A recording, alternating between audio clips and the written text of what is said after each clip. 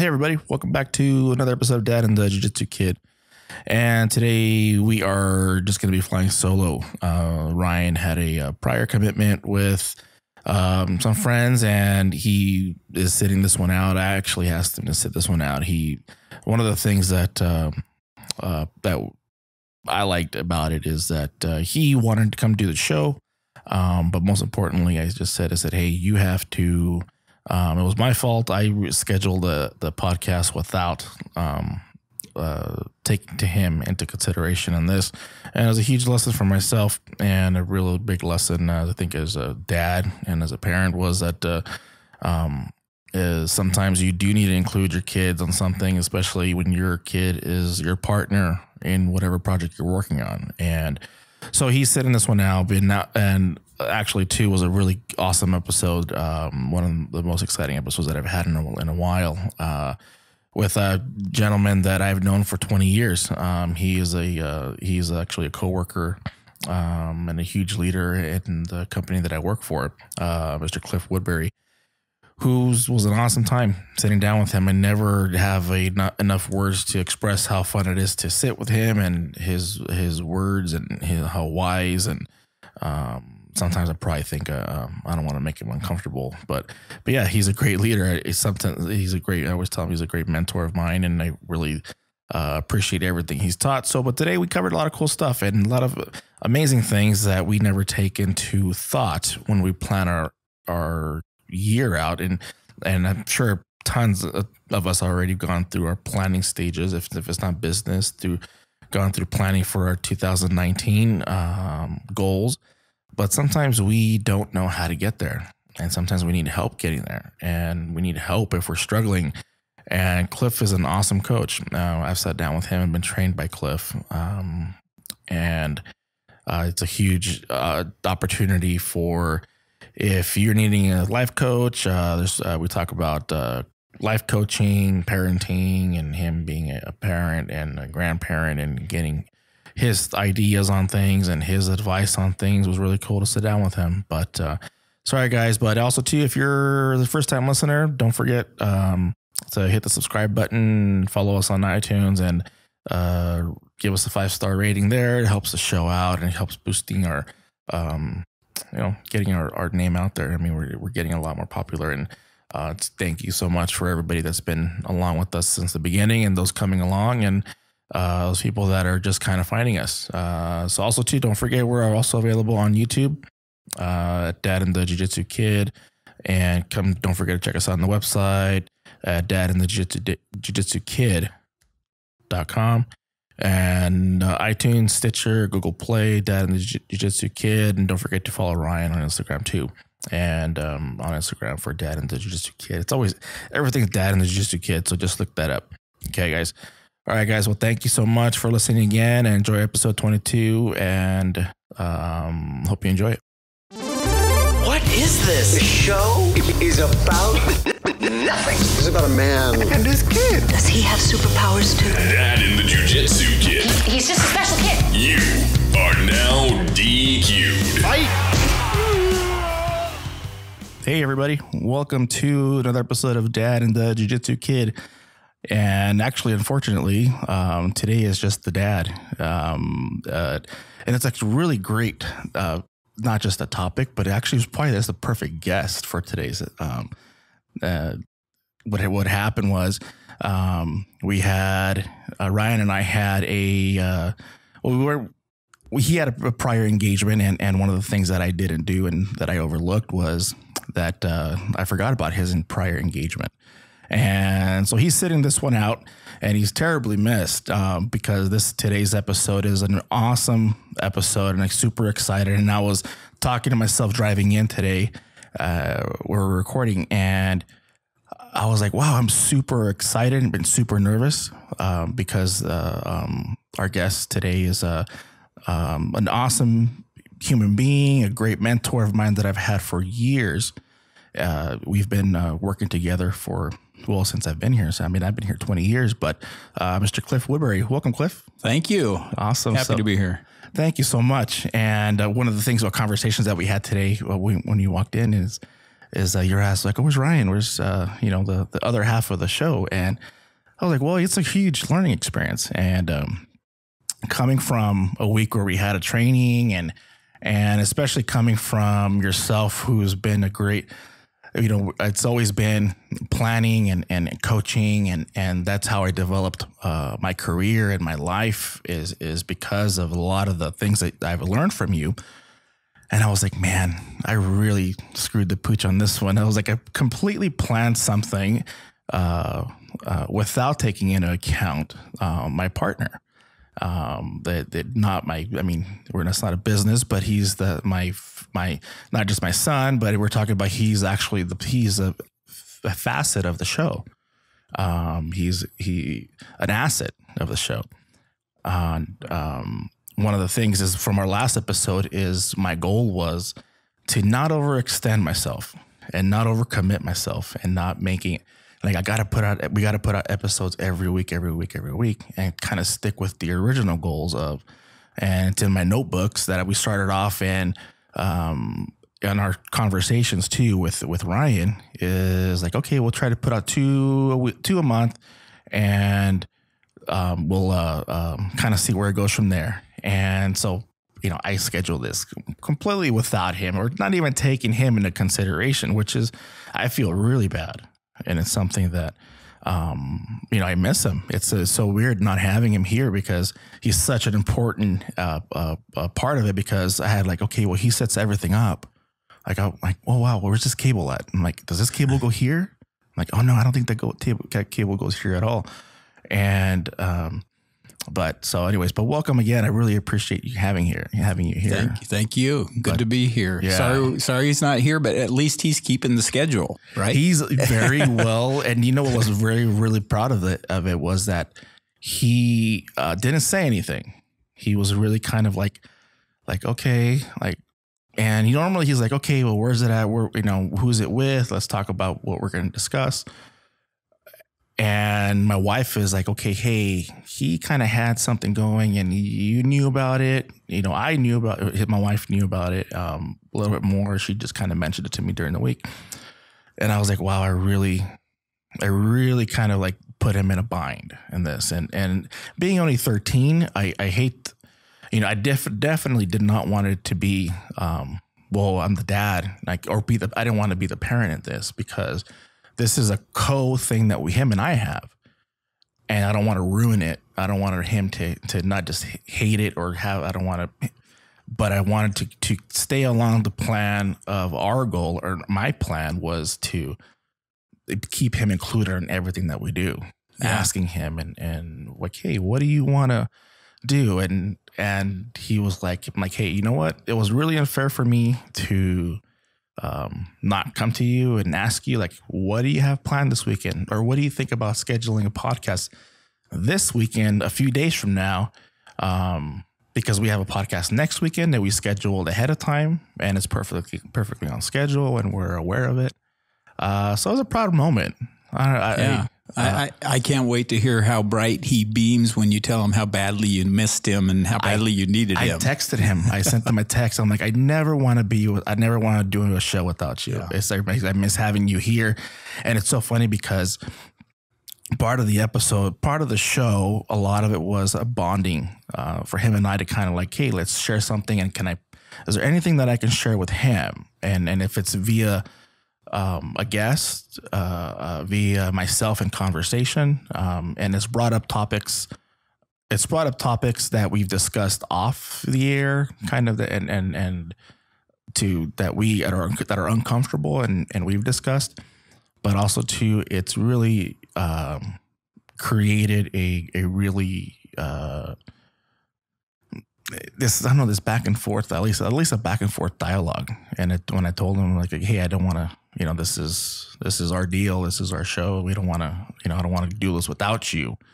So it's really weird. It's kind of an awkward thing, but good. But how do you, I mean, having a family man, and that's one of the major respects that I've always admired about you, and was that you've always, when we've spoken and had training and about anything, it's always kind of based on not just work and your goals for whatever, you know, in the organization that we're with.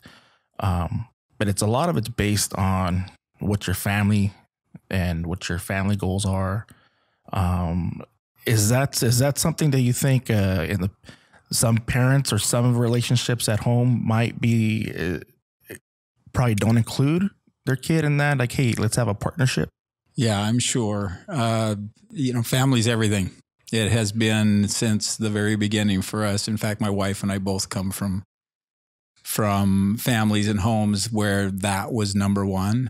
And not that, everything was always perfect, but our family orientation has always been first and foremost. And so there are a lot of important things in life, but family is at the foremost, has always been. And to the extent that we can do things together as family, bring the family together, it's all about that. Yeah. When you, and it's really a topic that I like having with our guests, and I always try to have something in relation, especially being fathers and husbands, is how important is it for being, the male in the family, or the father is like, hey, this is kind of the plan that we kind of like our yearly plan. Do we have, is it something that needs to be in the household, do you think, more as far as organization, or is it kind of, or I don't know. What I'm trying to get to is, we're not trying to be around the bushes. Is that something that lacks in the home now? Is the planning is planning a family thing? Is family planning our goals this year? Is it, we're at the end of January. Is it something that is too late for people to sit down right now and like, hey, this is our goals for 2019? Yeah, it's never too late. Never too late to plan. The old adage, the best time to plant a tree is 20 years ago. The second best time is today, because you can always begin fresh today. Mm-hmm. And so I think it is not only a good idea, but I think it's essential that families are all on the same page together. And to some people that might mean, I'll get my plan together and then I'll bring the family in on it. But that's not the way it works. To be effective, every voice, it's kind of like you've talked about with Ryan, how essential he is to this little operation of your podcast. Mm-hmm. Every member, and he feels that, and he loves feeling like he's needed, and he's going to feel so even more today when you tell him how you really mm-hmm. needed him. But we all have a need to serve a purpose, and if everybody in the family doesn't feel like they have a voice or they have something to offer or give, then it's I can't imagine it being a very happy place to be. So family planning is a really important thing. I think at the beginning of the year, my wife and I sat down the other night. We had an interesting experience. We sat down a couple of nights ago, and we needed to plan out our vacation days for the year. Mm-hmm. And we went through all the commitments that we'd made to family and people to be different places, and we mapped that out. And it came to 25 vacation days. And I went and looked, I have 17 left. And so we had to do some budgeting, some family vacation day budgeting. And, but if we kind of went through the year and, didn't sit down and do that together, we'd have run into some trouble along the way. So, families need to spend time together. They need to work together.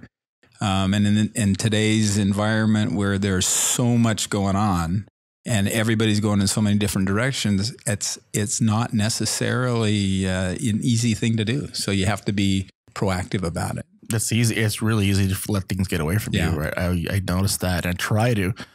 And I'm so used to planning out my business goals and my business, what I need to do to create or to succeed outside of the home, that it's hard to, because I don't know if I ever approached it right when I brought it home. Like, and we sit down and we'll be like, okay, this is kind of like we want to do this year, you know, whether it be vacation or for the next quarter or the next few months, at least that far out.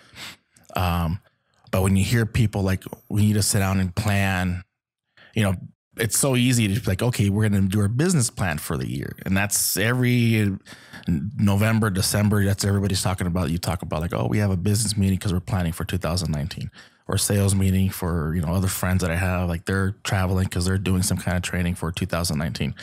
And it's true because in the family, because we just started and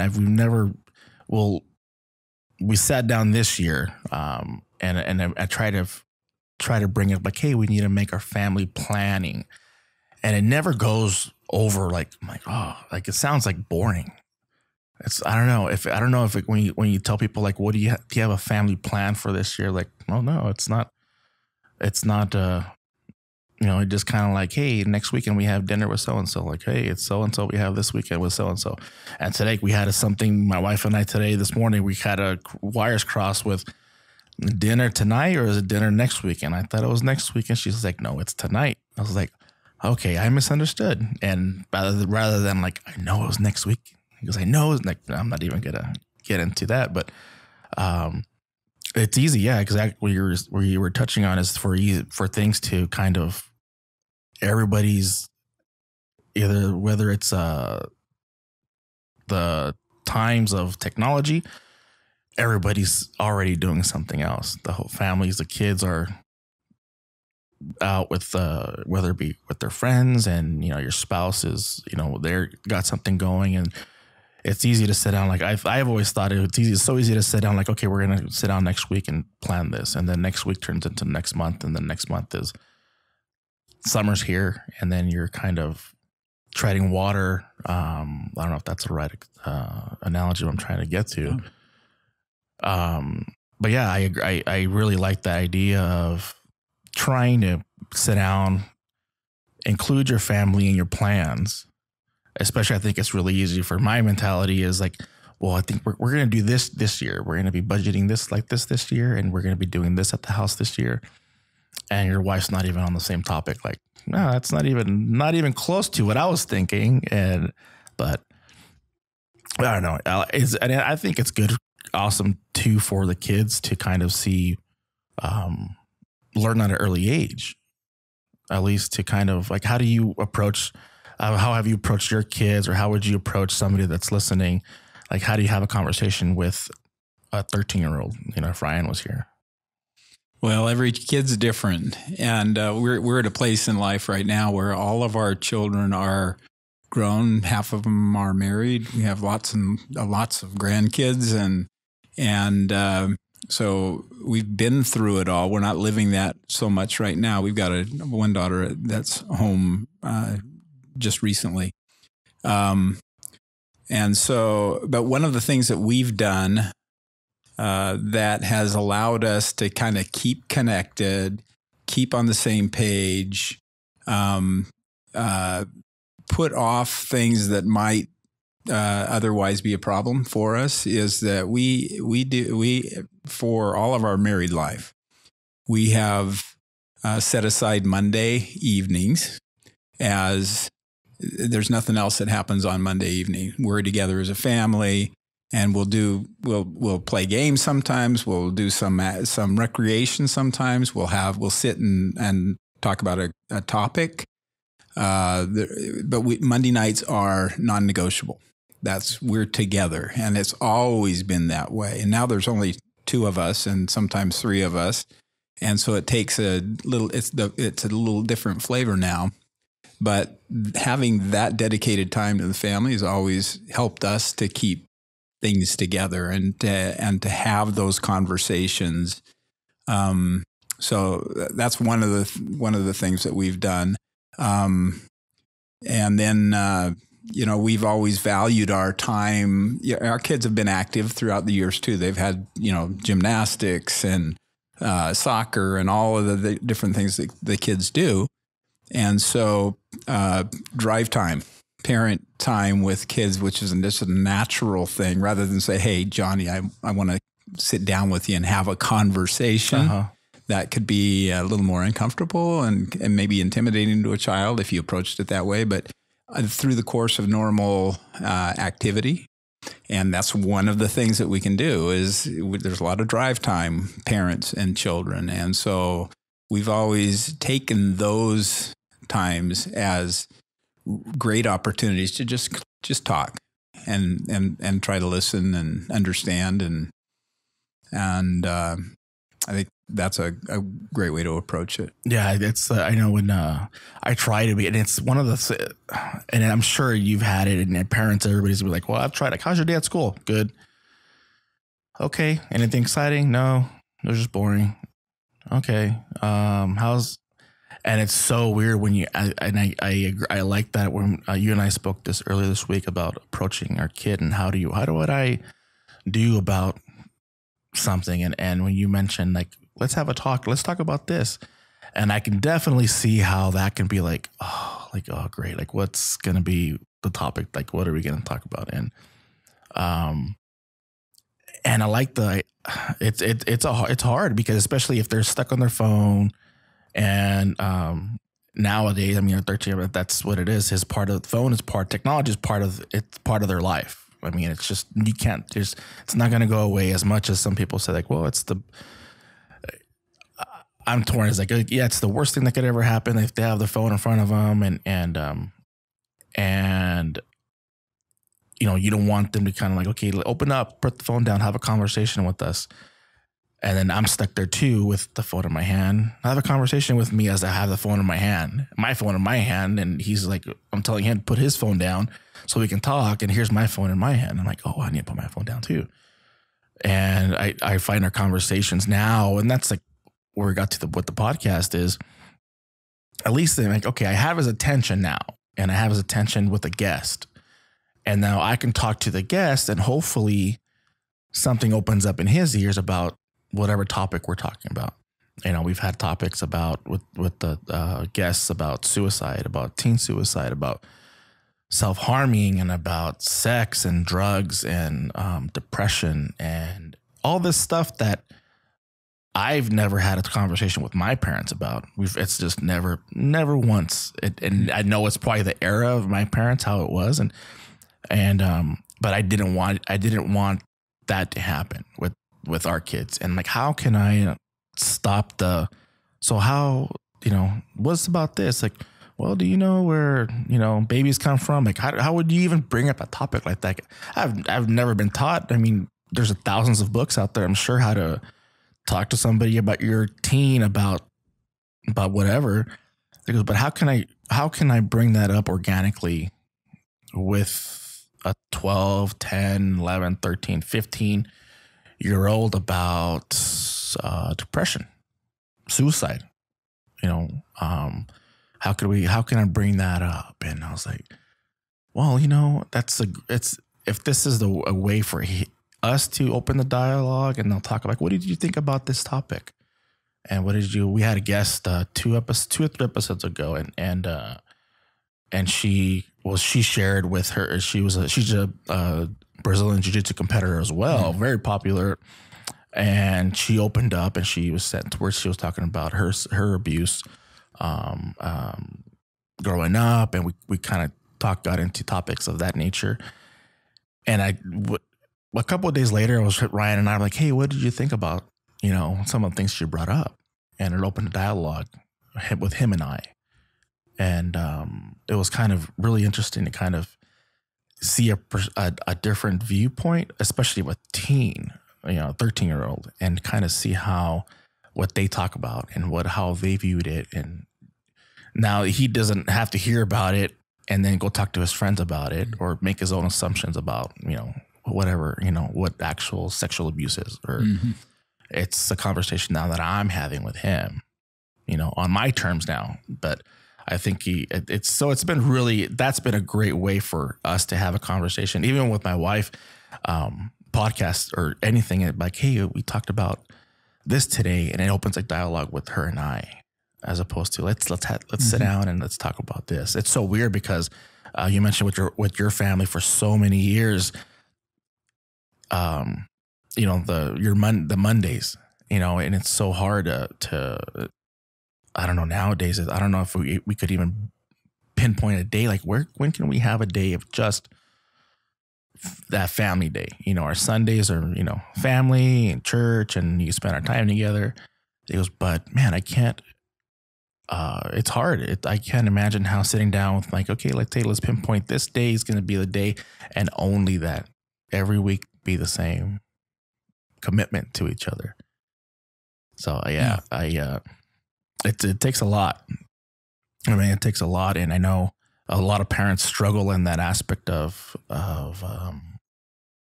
communicating with their kid, and not just their spouse, but their kid, I think is even harder. Mm-hmm. Yeah, I think a lot of, as I think about some of those topics that you just talked about, those are really heavy things for a kid. But the reality is our kids are faced with that stuff. Not all of it, and we don't know which ones and when. And so, and parents at the same time feel like I need to be prepared to have that conversation that you said is so difficult about one of those topics. And parents sometimes don't wade into those conversations because they don't feel prepared. They don't feel knowledgeable enough about it, or they just don't know how to approach it. And so that perspective is one of the reasons that the communication doesn't happen. And so, you know, earlier this week we were talking about coaching a little bit, and the, you know, foundational to the whole coaching process is listening. And, you know, to go back to Dr. Covey's habit 5, 7 habits is, you know, seek first to understand, then to be understood, then to be understood. And we, as parents, want to be understood. We want to tell our kids things. We want to talk to them about things. When we talk about communicating with our kids, what we're usually saying or thinking is, how do I tell my kids all the things I want to tell them? Well, you know, when the student's ready, the teacher appears. And so kids don't listen to everything we have to say on our timetable. But when they're ready, when they've had an experience at school or with friends, or when something comes up in their lives, they're ready to talk about a topic. But how do we know when to do that? Well, there's only one way, and that's to be listening to our kids. And we don't do that very effectively. We feel like we always have to be talking, so we don't listen. Mm-hmm. So listening to your kids, you know, having that conversation in the car. How was your day? Or how was your day? Good. Things go okay? Yeah. I mean, that's the kind of response you're going to get. So one of the skills that we talked about that is just a skill of communication. Basic communication is just asking questions that can't be answered with a one-word answer. Mm-hmm. You know, what was great about, what was the highlighted today? What was the low light? You know, tell me about your friends. What was really good in their week? What was bad? What struggles or what great things are happening. And so that opens up the door for them to tell you what's going on in their lives. Then by asking more questions, not closed-ended questions, open-ended questions, you can learn more about their perspective about those topics or those things that happen. And it just opens up the door, completely different conversation between parents and kids. And most people don't experience that. Yeah, it's really easy to be the, definitely not the coach as parenting. It's really easy to be the counsel. It's really easy to start off as, to notice the mistake or notice the wrong or notice something that you don't like, and to start on why you don't like it. Or why something doesn't, to tell your kid, because it's super easy. Because I really see the idea or people saying like, "What's my kid?" Because I'm the boss, I'm supposed to teach my kid. But I think the listening, and you mentioned like even if it's a instead of like, "Yeah, it was good," or "Did you have a good day?" Yes, it might be 5 words. Tell me about how your day was, or what was your. But what I've noticed is when I've spoken to my kids is that there's might be one word to, but every other, like, okay, that's leading to something. Like it might end to, it's not the end of the conversation.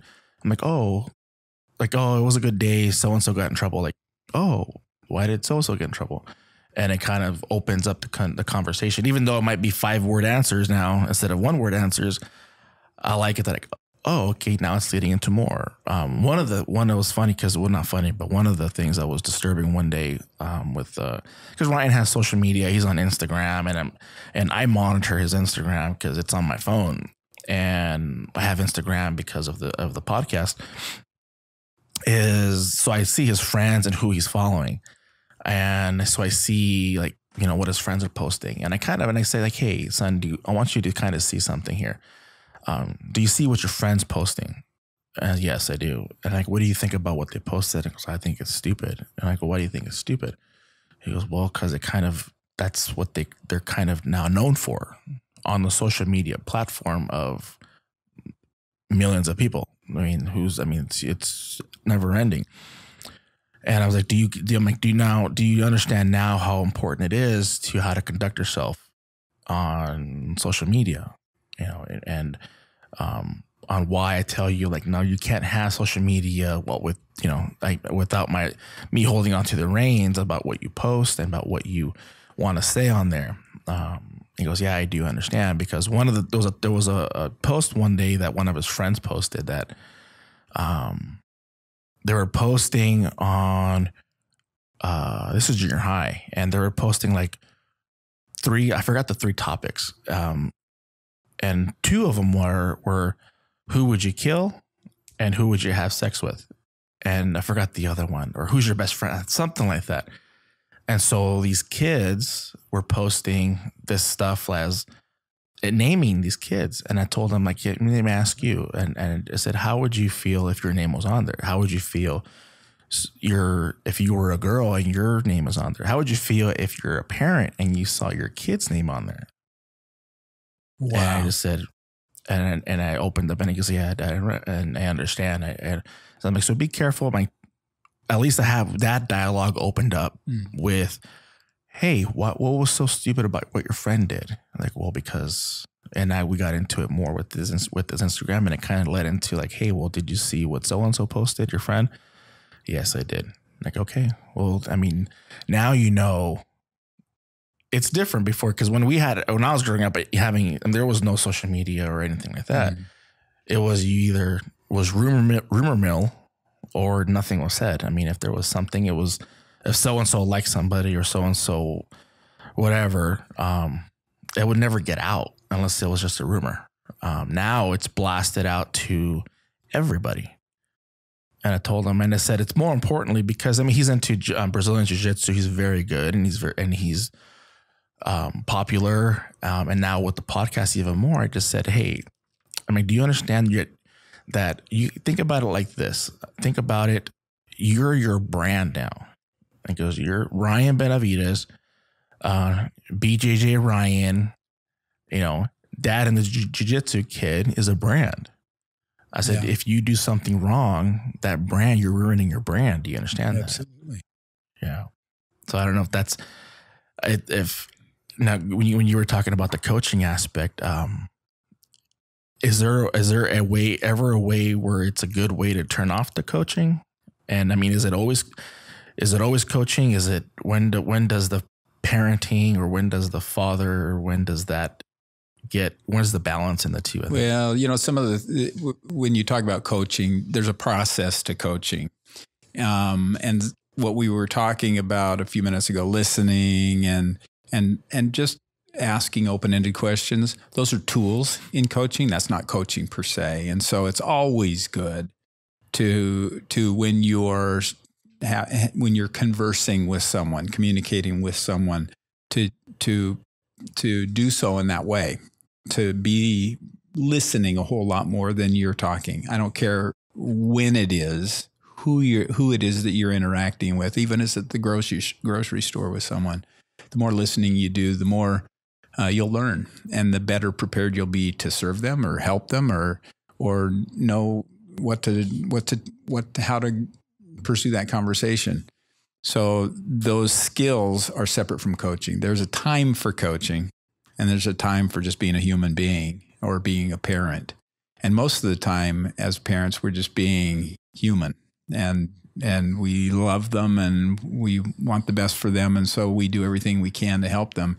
But if we spend all our time coaching kids, they'll recognize that and they won't appreciate that. So they know that there's a time for it. When I'm talking about coaching, I'm just talking about helping people, whether it's your child or another person or an employee or whoever it is, it's just helping them tap into the greatness that's there and helping them break through whatever's holding them back, whether it's to overcome a challenge or whether it's just to get better and better and better. And that's what coaching is. So when does somebody look for a coach? Where does someone look for a coach? When does someone look for a coach? Here's an interesting thing. When you might remember the other day when we were talking about coaching. If you're talking about a professional coach, I listed off several names of famous people, very, very successful people who have coaches. And well, here's the interesting thing. Almost all uber successful people have a coach.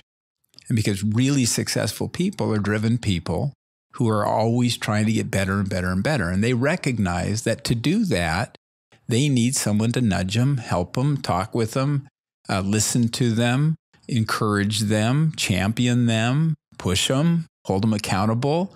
That's how we grow. And they recognize that. People who are fear coaching, fear growing.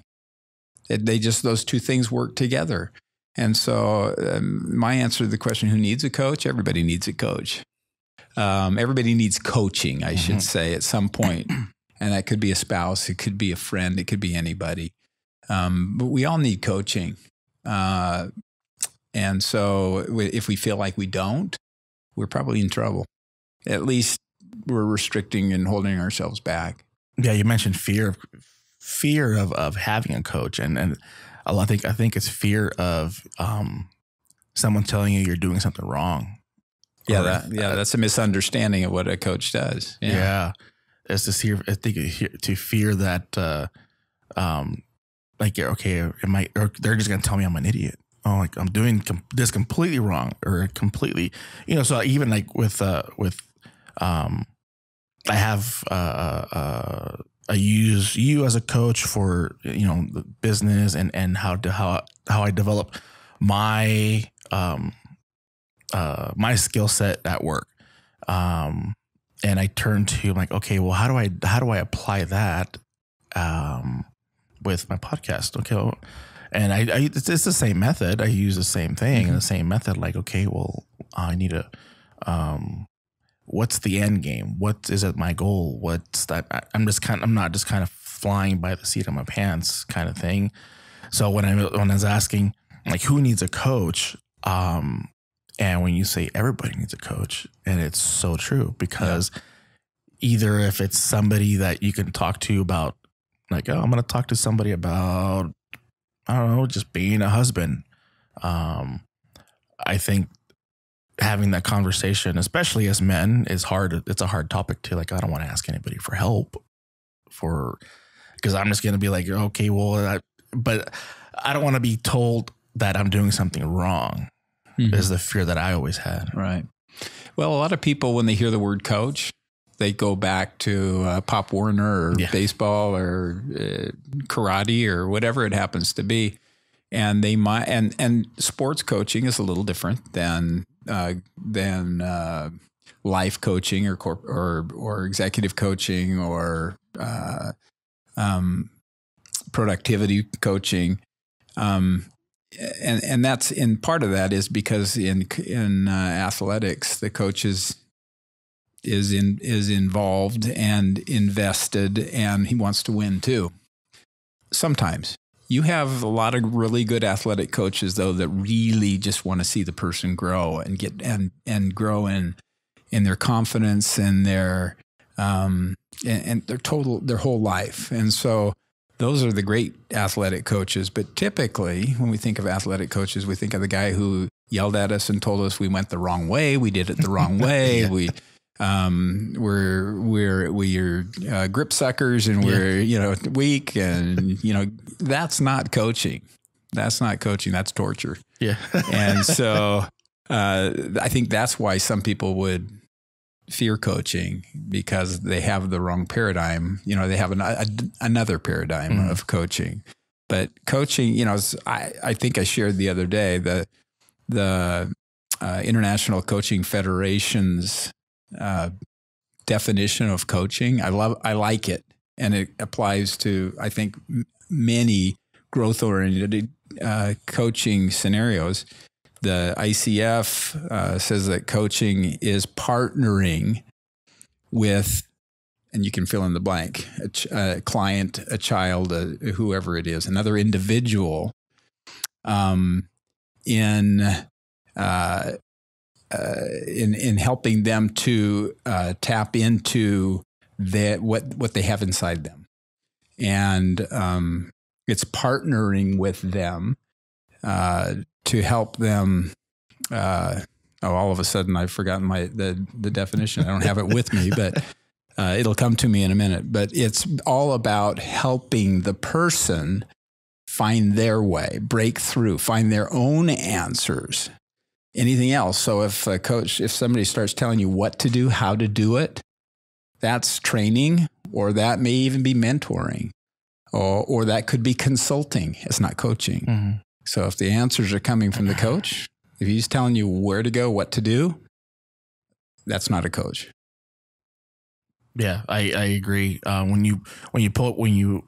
we went over that, and you had it in brackets, so I'm like, wow, that sounds like parenting. And I said it too. It was, yeah, you did. And I was like, wow, it sounds like parenting. Like, or even being a spouse. It's really hard to not be emotionally involved or have I like when by the end and how you explain it is, it's nice having to talk to somebody that doesn't have a stake in the game. Doesn't have exactly doesn't have anything to lose.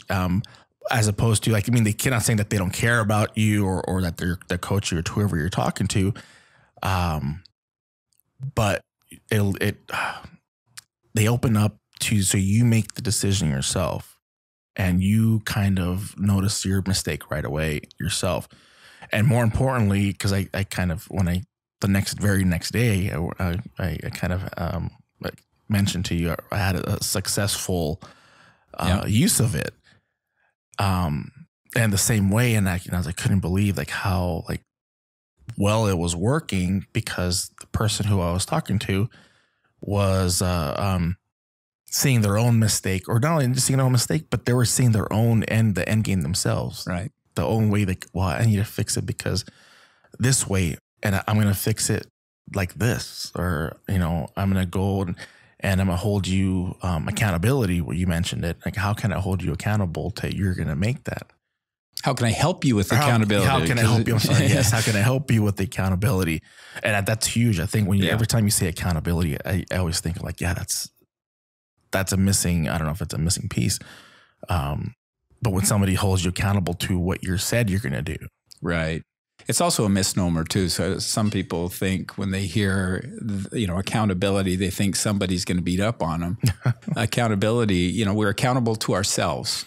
And if it's helpful to have somebody else to follow up with us, if we would like them to I'd like you to check in with me. I'd like to be able to report to you. I'd like you to follow up with me on what I've said I'm going to do. That just tightens it up, and that increases the commitment that we have in accomplishing the things that we say we're going to do. Yeah. So it's people. That's another one of those words that people misunderstand. Accountability. They fear that because they think it's who's accountable, whose fault is it, who screwed up, and that's not what it's about. It shouldn't be. Mm-hmm. Yeah. Yeah, I think it gets misconstrued. I think it gets thrown around a lot too. It needs to be more accountability. I think probably too that there's no, when people throw it around and say there's no accountability, I think there's no personal responsibility is. Yes. That there's no clear definition of what the accountability is. I'm not sure if that makes sense but Totally. It's like, okay, what's your version of accountability? Like, okay, you're going to be held accountable. Okay, well, what's being held accountable from my job and society and my wife, and I hold my kids accountable different than I hold a friend accountable for. I think that's where people say, I'm going to hold you accountable. And I think they don't, the only thing that first thing comes to their head is like, the fear of something bad's going to happen. And that's external. That's external accountability. That's when we might be motivated to do a thing because there's somebody on the outside. Somebody's going to cause us to hurt or be embarrassed or whatever. But it's the internal accountability that is the most powerful. It can't be matched. It's when the individual is committed to it and feels wholly responsible for what they do and what they say and what they think and how they act and what their attitudes are. That's the most powerful accountability, is when we're self-accountable. Yeah. How do you approach it on a standpoint of the non-business end of it, as opposed to when you coaching? I mean, do you coach your wife? Can people coach their spouse? It's dangerous to coach your spouse. It's dangerous. It's a flame of fire. It's just, she can smell coaching a mile away. But there are moments where coaching skills certainly come in handy. And, those, we've talked about those, better listening. Every human being, especially spouses, appreciate better communication, which translates to better listening. True listening to understand, as opposed to listening to respond or direct or teach or tell. And that's always essential. Then there are people who are clearly in a place where they just need to break through something. And whether it's helping them identify and break through some limiting beliefs, or whether it's helping them put together a plan, their idea, or whether it's just being able to see the forest for the trees, to be able to get back to a state of confidence and, I can do this, and feeling better about themselves. Coaching in all of those cases can be very helpful. So it could be a friend. It could certainly children. There are great opportunities to coach children. Again, I'm wary of coaching when it comes to spouses, but I suppose there are times when that's appropriate as well. Yeah, I like the and it's I don't know if coaching, especially I don't know if it's the male ego. I've always because I run into it, because even when I speak to friends and not just coworkers, but friends outside, in around my life, it's really weird to say, like, well, how does that make you feel? Like, to somebody, it's an awkward, or how does you, I don't know. I don't know if it does that. How would you approach that to somebody that's not coming to you as a coach, or as like, be my coach, or be, but how can I coach somebody without knowing that they're being coached, and not especially sounding condescending in a sense? Like, how does that make you feel?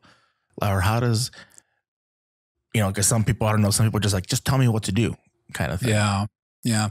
Well, you remind me of a conversation, of something that happened with one of my sons a couple of years ago, or maybe a year and a half ago. This one son, I don't know if I told you about this, but the other day, but I have one of my sons was probably, of all my kids, who are all great, and I have great relationships. I love them all.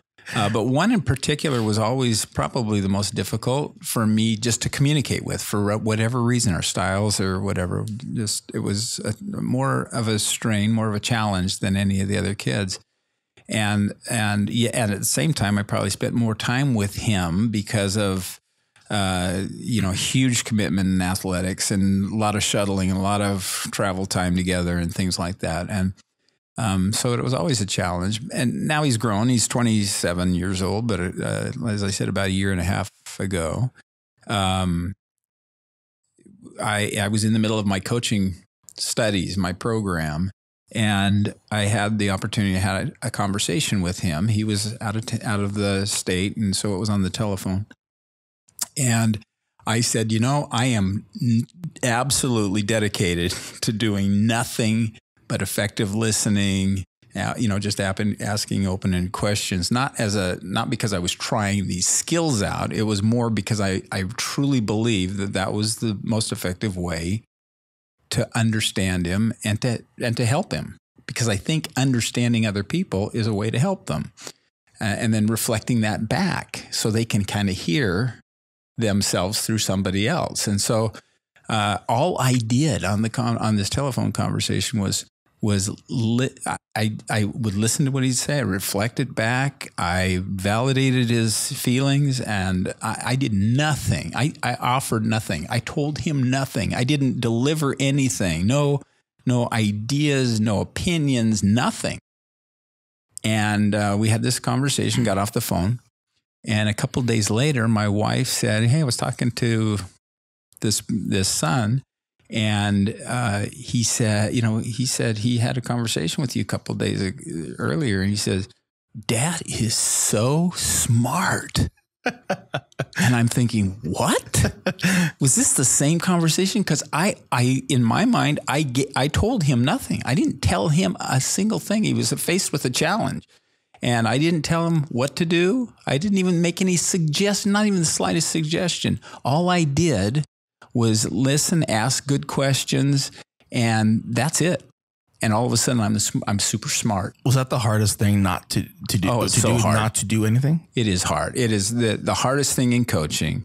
And I think I shared this the other day. I came up with my own acronym for it, but I call them doves. I don't let doves into my coaching conversation. And what that means is, as a coach, when I am working with somebody, if I bring my desired outcomes or desires for that person, D, or my opinions, O, or my values, V, or my expectations, E, therefore doves, if I bring any of those things into a coaching conversation, I'm not only out of line, I'm not serving them, I'm not helping them, because it's about me, not about them. You're trying to make an image of yourself over him. Yeah, you have to be completely in their story and with them in order to offer them any help at all. So that the definition I was searching for a few minutes ago in my brain here, the definition, the ICF, International Coaching Federation, and I mentioned this because I think it's helpful in the context of what we're talking about, is that coaching is partnering with a client or any of those other things I said, in a thought-provoking and creative process that inspires them to maximize their personal and professional potential. And that's what it's all about. It's this process of thought-provoking questions. And you'll remember we called them empowering questions, combined with clarifying questions when you don't completely understand, or maybe they don't completely understand what they're saying. But you combine that all together, and then that's when the creativity sparks. When a person is asked a thought-provoking question, an empowering question, that's when the light bulb comes on. That's when the solutions come, and that's when it gets really exciting. And that's why I do coaching. To see the light bulb go on in people's minds, and then they build upon that and they go down that path, and we continue to converse about that, but we stay in their story. It's all about them, and I offer nothing. All I do is listen. Yeah. And Reflect. when you, and it's so powerful because the whole statement, not the statement, but the definition, with the International Coaching Federation. It's super powerful because it has potential. It says potential. Yep. And one of the, listening to my sons, I have 2 sons, listening to them and realizing that they're both different and they're both they're both going to be, whether it be disciplined or whether they're going to be taught differently, they're going to be acknowledged differently. They're going to be, because that when I've listened, when I've slowed down and kind of like, okay, what is it that I can help them with now? There's 13 and 12-year-olds. And now is the kind of point of where their life is like, okay, they're getting ready to go to high school soon. And once, junior high, how can I prepare them to be, not to prepare them to be like, well, you have to go to college and this is your life. What do you want to do when you grow up? Like, okay, they're not, and not be into that where I was pushed into, what do you want to do when you grow up? I'm like, I don't know. But at least listen to what they want to do. And that's what my goal is all the time, is to, what is it that and try to stay out of it sometimes. Mm-hmm. You talk to my 13, what do you want to do? And, I don't know, maybe a year or 2 ago, I want to be a YouTuber. So, oh, no, you're excellent in math and science. You're going to be an engineer. Let's look at engineering stuff at 12. And then I was like, I gotta stop doing that. Yeah. And I gotta stop. I'm like, okay, let's see what this, and who am I? Is like, okay, don't be a YouTuber. They make $1 million a year doing what they enjoy doing. So why am I saying like, don't do that? Because it's not the norm. It's not the norm of like, right, well, you got to go to college and you got to start at the very bottom and then grind your way to the top and then do all that kind of stuff. But that's because that's how we were brought up. That's how I was brought up. That's the way I did it. That's the way, like, no, like, okay, well, what is it that sparks you? Both my boys are different. Ryan, I had a conversation with him, and how funny, it was a perfect timing, just the way everything kind of, not this particular conversation, but from the lesson from this week that we had. I don't know about how long ago it was. I told him, I just said, you know what? I never want you to feel that you cannot be creative, even if it comes from me. He's a very silly kid, and he's very silly, and I said, don't ever just along that lines of if you want to do something, just do it. Don't stop being silly. It's a time and a place. Sometimes I get a little more annoying than other times. But don't stop your creativity. Yeah. Whether it's creativity is just not just on with the sketch pad and drawing and art. Because one of the things that I was so I think the being just a podcast is one thing, is where like I just fell in love with just creating, like, and just like the facet of, I like being creative, but I also like the hard work behind it. And I think it was because I do everything. I mean, I'm my own producer, my own everything. And we had part of the conversation is that personality test that we take. Personality disorder. Disc, yeah. And when you asked me, where do you think you belong? I'm like, I'm a D. I'm like on the opposite fence, to left field of a D. And you're like, no, you can make a choice, and you're an I, but you're close to a D, and an I is outgoing, influence, and that's extrovert. Yeah. And I was like, wait, and you got me thinking so much, and I was like, that's right. I know that. Like, that's right. Okay, I remember. Yeah, it was like way back.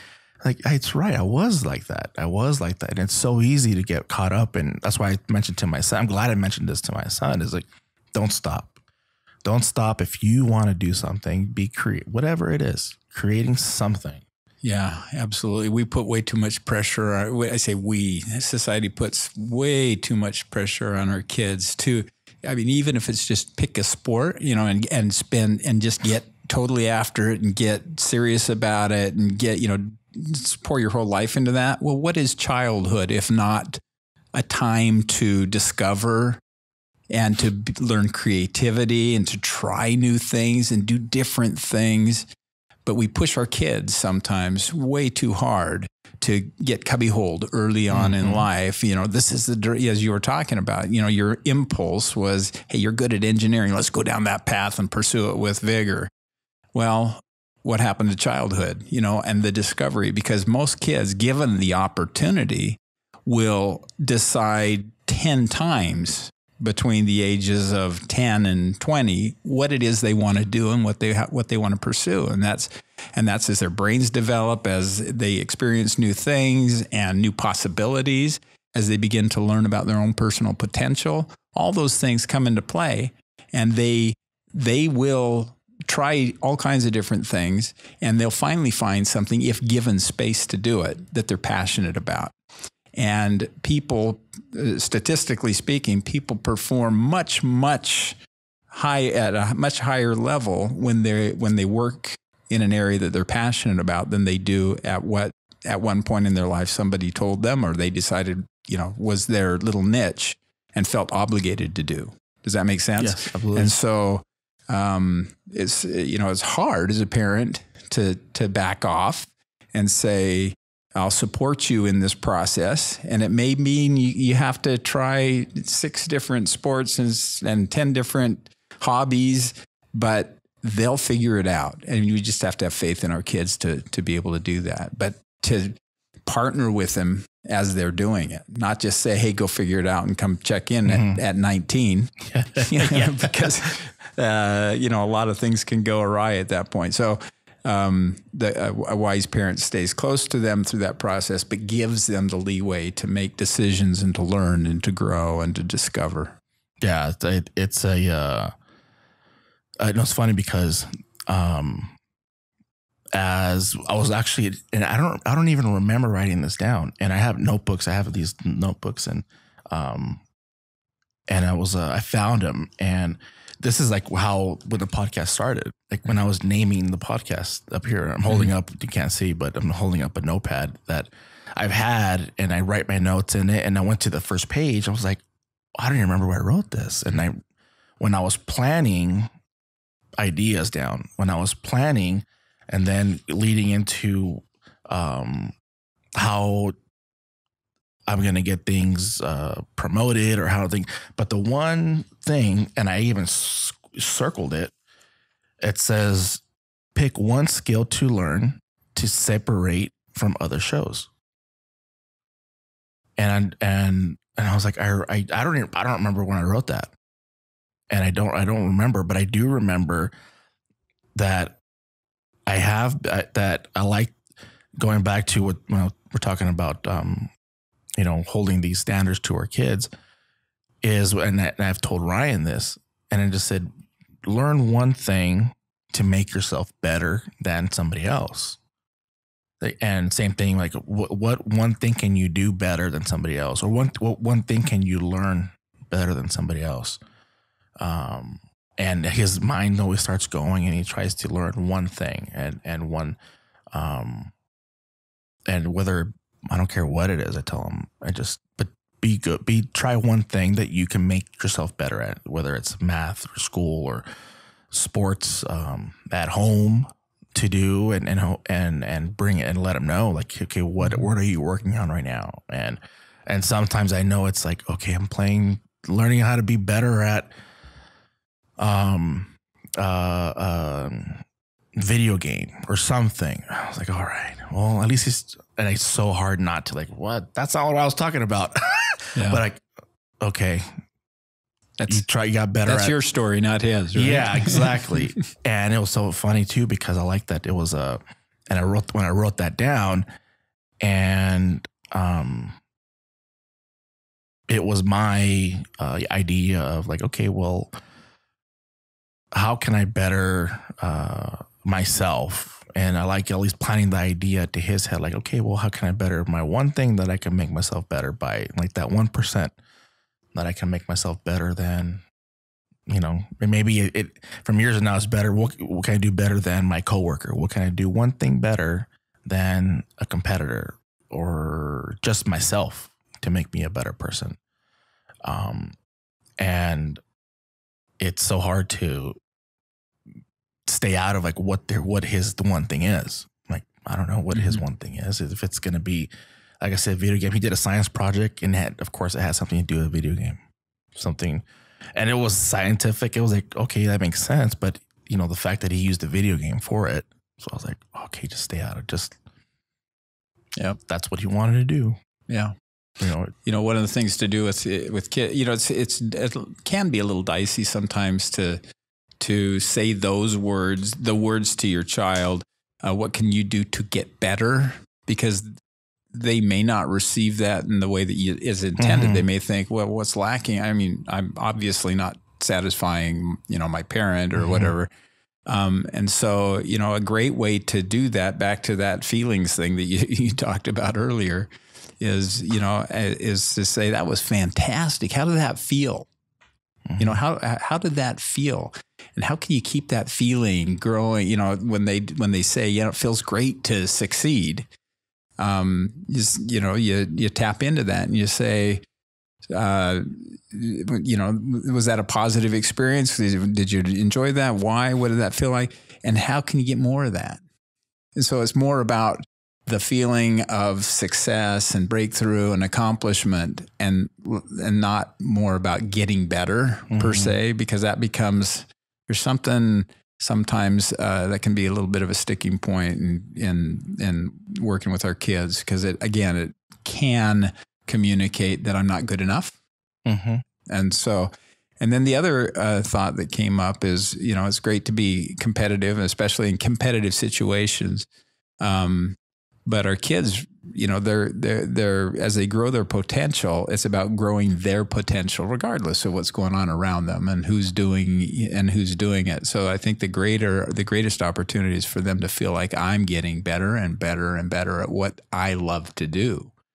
And good for you to recognize that I need to step back sometimes and let them make those decisions as to what it is I want to get great at. And when someone views that would it be more natural to get the mentality of, I mean, not to post, and I see your view, and I agree. I'm glad you pointed that out, as opposed to like make one thing better about yourself, and you know, and also too, I don't want to be like, so like, okay, well, to him, where it's like, it always sounds like when people, especially sometimes people get so like, well, you can't be so, you know, soft on your kids or soft on them. And as opposed to like, there's nothing wrong with telling your kid you could be better at one thing. Now that I'm looking at it, and, you know, naturally I myself want to be better naturally at one thing better. And you pointed that out, is human nature. Yes. And I'm hoping that, you know, I don't say that to him, like, hey, be better at one thing. You know, what's one thing better that you can do to be like demeaning or anything? Not that he's like not worthy enough, but it's really, really easy for some kid, like, okay, well, I'm not good enough. And as opposed to where I'm thinking like, well, hopefully it sticks to where he naturally says, I need to do this better, than rather be told like, well, I was told I need to be better. Yeah. I believe that is part of our DNA as human beings. Part of our spiritual DNA is to ourselves want to reach higher, do better, give more and better are inside us. And the good news is, I also believe that none of us will ever even scratch the surface of our potential. I think our potential as human beings exceeds our capability to reach at some time. I mean, I just don't, truly believe that. And I think that even the greatest among us could even be greater because they have the potential in them. And so that's the good news, along with this desire to get better and better and better, because we can't ever, you don't ever reach, there is no finish line when it comes to growth and development. There just isn't. Yeah. When you bring that up, there is no finish line, and nobody maxes out their potential. Does somebody get laid? How do you feel about, or what do you think that holds somebody back? I mean, I guess you could be very successful. I mean, I'm sure Bill Gates is. I'm sure there's probably a lot more he can do, or maybe everybody looked at Steve Jobs as the epitome of success, and all these huge business leaders. Is it sometimes people get happy, like, okay, I made it now, or is it just they kind of tune out? Because I think more often they lack confidence, and that usually comes from some kind of a limiting belief. They either believe because of conditioning, or because of the people that they've been around, because of the messages that they've had throughout their lives, that I'm not good enough, because they've been told that. Might be a limiting belief. Another one might be, well, no one of my height and stature has ever done this before, and so I can't do it. Again, that's a different kind of limiting belief. It's buying into historical evidence that it can't be done. So there's any number of things that can cause people to think that, and I think that the more people recognize that pretty much anybody can do anything great, given, other than the external factors that hold us back. The internal factors are only a product of our conditioning and our own thinking. And again, that goes back to, and I, as I said, I sincerely believe that our potential as human beings is so phenomenal, so amazing, that we'd be scared if somebody opened the curtain for us to see how much we have within us. We'd be awestruck, maybe even fearful, because a lot of people fear the success. Mm-hmm.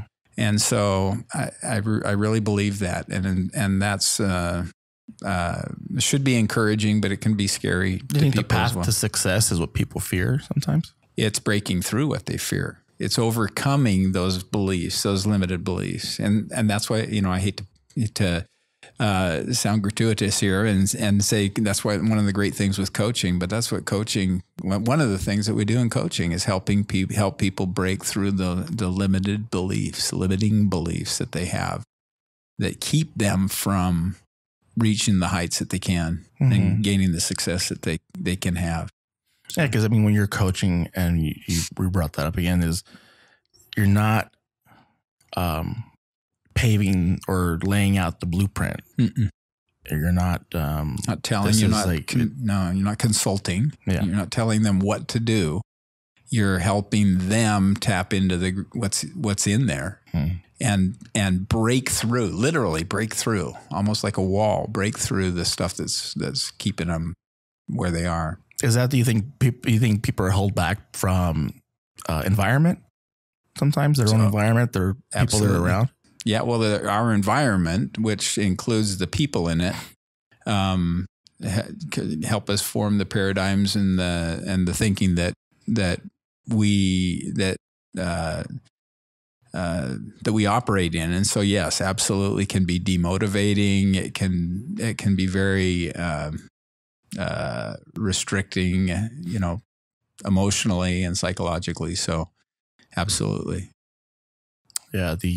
How does someone go about it now? If someone, it's still early in the year, it's not too late. And you had a great analogy. What was the analogy you said about planting? The best time to plant a tree is now, or the best time, best time to plant a tree is 20 years ago. If you want to enjoy the shade today, and if you want to enjoy its benefits, the best time to have planted a tree is 20 years ago.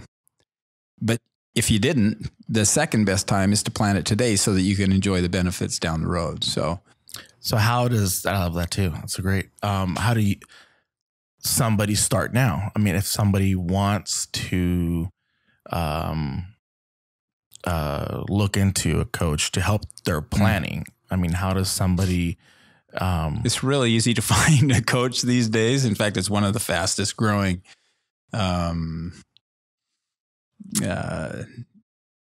careers, I guess, for lack of a better word. It is growing rapidly. There are people, one of the problems with coaching is that anybody can just call himself a coach.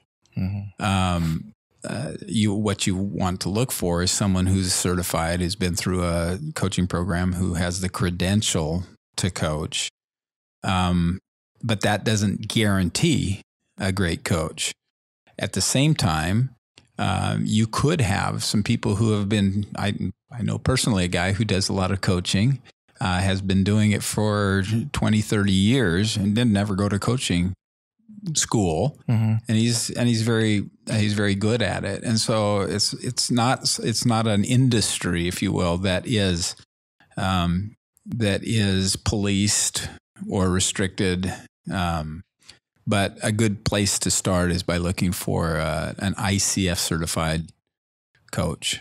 And is it a dynamic that you have to look at between, if your personality is one way, do you want the opposite personality type of coach? It's hard to sort that out personality wise, but depending on the kind of coaching you're looking for, a simple Google search in your area will certainly turn up lots of returns. But people may be looking for, if you're looking for a nutritional coach or a weight loss coach or a relationship coach, or I guarantee you, if you did a very narrow search for specifically the issue you're working on, you're trying to get some clarity around or develop in, you'll find it. You'll find lots of returns for people like that. And so the key then would be to look for endorsements that sound like, people have had great success with those people. Yeah. And I guess it has to be a fit too, right? I mean, between yourself and whoever it is you're hiring. Right. Sometimes it's, I don't know. Is it by what your goal is? So if somebody wants to come and say, I want to be a better, or do you have to have a topic? You have to? You don't. You can have, what they call a life coach is very general. Most coaches who have been through a program are capable of doing some life coaching. I find myself in, what I'm doing now is since I got my certification, I'm just doing it in our company, as you know, for some of our employees.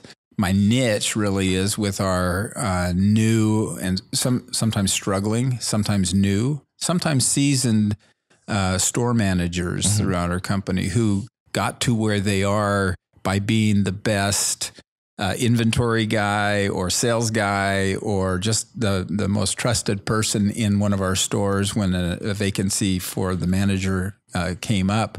And they got promoted into that with zero experience in managing other people. And so where they struggle is only the most important part of what they do in their job. And that is to manage inspire, lead the people that they have on their teams. And so lots of opportunity to help people in that, our people in that place. But I also coach a lot of other people in different job responsibilities here in our company. But I, in doing that, often find myself doing kind of life coaching things as well. So there's, as I said, there's executive coaches, there's corporate coaches, there's leadership coaches, there's a flavor for everybody. But also, I think most people will know somebody who's either got or knows a good coach and has some good things to say about. So that's another way to, maybe even a better way than, jumping on the Google. There's nothing machine. wrong with it. I mean, I think that's that people have this misconception of it's sort of like I can't, ask for help, or that's no, it's not about I'm fixing. Not yeah. And I think where people get lost in what they're, because one, I think they're not going to get better if that's what they want. I mean, probably they just going to get worse and ignore the fact that might need a help in a situation, or a life coach or a business coach or executive coach or relationship coach. And I agree. I mean, I've always been the fact of like, well, if I can't get somebody, I'm going to look for help and an answer in some way. I mean, I think it's a good start. But I can't thank you enough, Cliff, for coming in. It's been such a good. Yeah, it's been fun. I hope you've had fun. I know I've had an amazing time, and it was so part of the nervous when I was coming in and talking to myself and saying like, oh gosh, like, well, finally here we have sit down and have a conversation outside of work, and it's supposed to outside like, well, we can have a conversation of just a conversation, which was really fun. And it's really been really an awesome time to get to know you a little bit more and outside of our little organization. But again, I thank you, and thank you for coming in, and I really appreciate it. Thanks for the opportunity. Thank you, sir. All right. Fun. I don't know if that went where you wanted.